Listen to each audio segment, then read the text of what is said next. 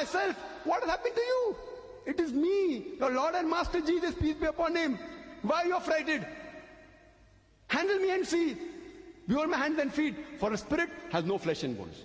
What was he trying to prove by showing his hands and feet? Was he trying to prove that he was resurrected? Was he trying to prove that he was spirit? He was trying to prove that he was not a spirit. He was not resurrected. Next two verses.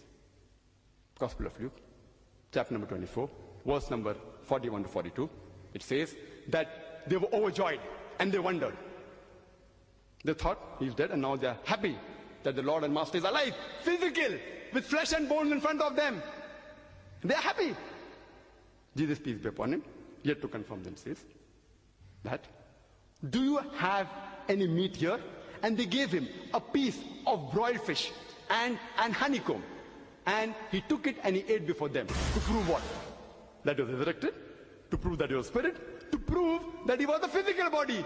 He ate and he chewed in front of them. A piece of broiled fish and honeycomb to prove that he was not resurrected. He was not a spirit, but he was in flesh and bones, a physical body. If no resurrection, no crucifixion, no Christianity. If you remember the story of Mary Magdalene, when she goes to the tomb of Jesus, peace be upon him, on the third day. It's mentioned in the Gospel of John, chapter number 20, verse number 1, as well as the Gospel of Mark, chapter number 16, verse number 2, that it was the first day of the week, meaning it was a Sunday. Sabbath day is Saturday for the Jews. The first day of the week is Sunday. It was the first day of the week that Mary Magdalene goes to the tomb.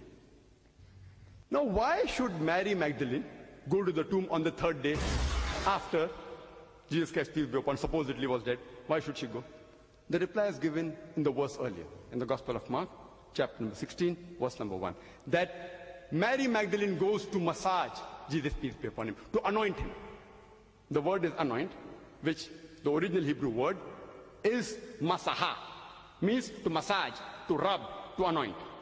And from this root word, you can even derive the Arabic word masih, or the Hebrew word Messiah, which means the anointed one, which if you translate to Greek, it means Christos, from which you get the word Christ, the anointed one. I'm asking a question. Do Jews massage dead bodies on the third day? Have you any time heard Jews massaging dead bodies on the third day? And the answer is no. I'm asking the Christians. Do Christians massage dead bodies on the third day? And the answer is no. Do Muslims? Do we massage dead bodies on the third day? And the answer is no. So why is she going to the tomb to massage Jesus, who has died on the third day, according to the Christians? You know why? Because she was the only one, besides Joseph of Arimathea and Nicodemus, who gave the burial bath to Jesus, peace be upon him. And when Jesus' body was brought down, peace be upon him, from the cross, she might have seen some life in the limb body, but natural. She's not going to say, he's alive! Otherwise, they will put him to death again. Seeing certain life in the limb body of Jesus, peace be upon him, she comes back on the third day, after the Sabbath day, to look for a live Jesus, peace be upon him.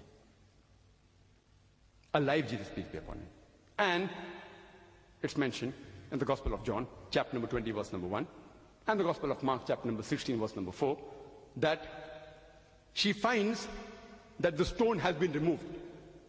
And even the winding sheets, they are unwound and placed in a pile. The question is, why should the stone be removed? And why should the winding sheets be unwound and placed at the side, piled up at the side? If Jesus, peace be upon him, was resurrected as a spiritual body, does a spirit require the stone of the entry of the tomb to be removed? If it's a spirit, doors cannot stop a spirit from entering. The stone need not be removed. Why was the stone removed? And if a spirit has to move, does it have to unwound the winding sheets? It's not required. But if it's a physical body, the stone blocking the entry of the tomb has to be removed. The winding sheets have to be unwound, proving that Jesus, peace be upon him, the person who came out of the tomb was a physical body. And the tomb was a private property of the secret disciple of Joseph of Arimathea, who was a rich and influential Jew. And he had carved a big roomy tomb, maybe for himself, for future, in which Jesus, peace be upon him, was kept. The tomb or the sepulchre. And according to Jim Bishop, he says, Jim Bishop, not Bible, Jim Bishop, says, it was very roomy, very big. 5 feet wide, 7 feet in height, and 15 feet in depth. Why do you require a roomy tomb? So that if anyone wants to help a person, it can be done easily. These are small rooms in Bombay. It is approximately 75 square feet. 75 square feet flat is big in Bombay. We find 5-6 people living in that room. In Bombay, one of the most expensive place in the world. 75 square feet, you find 4-5 people living in it. So roomy enough if they want to help the person. Why would they want to help a spiritual body? A spiritual body is only going to help. But naturally, they want to help a physical body. Further, if you read in the Gospel of John, chapter number 20, verse number 15, Jesus, he sees that Mary Magdalene, from the earth, from terra firma, not from the heaven, he sees her and she's weeping. And he comes to her and asks, "Woman, why weepest thou? Whom seekest thou?" Knowing very well what is the reason, but yet asking. She says, and supposed him to be a gardener, she asks him, "Where have you taken him and laid him, so that I may take him away?" I'm asking a question. Why did Mary Magdalene suppose Jesus to be, peace be upon him, a gardener? I'm asking a question. Do resurrected bodies look like gardeners? Do they? Yes or no? No. So why should she suppose that Jesus, peace be upon him, was a gardener? And the answer is, because he was disguised as a gardener.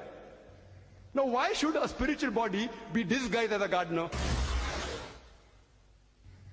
Jesus Christ was disguised as a gardener, peace be upon him, because he was afraid of the Jews. A spiritual body need not be afraid of the Jews. Why? Because according to Hebrew, chapter number 9, verse 27, a man dies only once. And after that is the day of judgment. Jesus, peace be upon him, said in the Gospel of Luke, chapter number 20, verse number 36, "Neither shall you die anymore." Means if you're spiritualized, you don't have to be afraid of anyone. No one can harm you. You cannot die a second time. If he's spiritualized, why should he be disguised? Why should he be afraid? Why should he be in hiding? Why should he run away from the Jews? Proving that he was not a spiritual body, but he was alive. And he says to Mary, Mary, the one word is sufficient for Mary to recognize her Lord and Master. You know, because everyone has a particular style of calling the beloved one. And the tone, in the style which you call the beloved one, is sufficient to recognize who is the person. She immediately recognizes that it is Jesus, peace be upon him. And she rushes forward toward him. Gospel of John, chapter number 20, verse 15, 16, 17. Jesus, peace be upon him, says, "Touch me not." Why? Why touch me not? Is he a bundle of electricity that if someone touches him, the person will be electrocuted? Is he a bundle of dynamite that if someone touches, they will blow up? Why does he say, "Touch me not"? Because he was a physical body. Imagine the ordeal, the pain, the physical pain, the emotional pressure that he had going through all that so-called, supposedly put on the cross, all that pain and torture. It will hurt a physical body. He says, "Touch me not." And then continues and says, in Gospel of John, chapter 20, verse number 17, "I have not yet ascended unto my Father." Meaning what? That he has not yet been dead. Jesus Christ, peace be upon him, unequivocally says that he has not yet been resurrected, proving that he was alive. Later on it's mentioned in the Gospel of Mark, chapter number 16, verse number 11, that the disciples, they had heard that Jesus, peace be upon him, was alive. From her, Mary Magdalene, but they believed not. You know, the Jews, they had a habit of posing questions, troubling the messengers. The Quran says that, the Bible says that. They posed question to Moses, peace be upon him. They troubled him.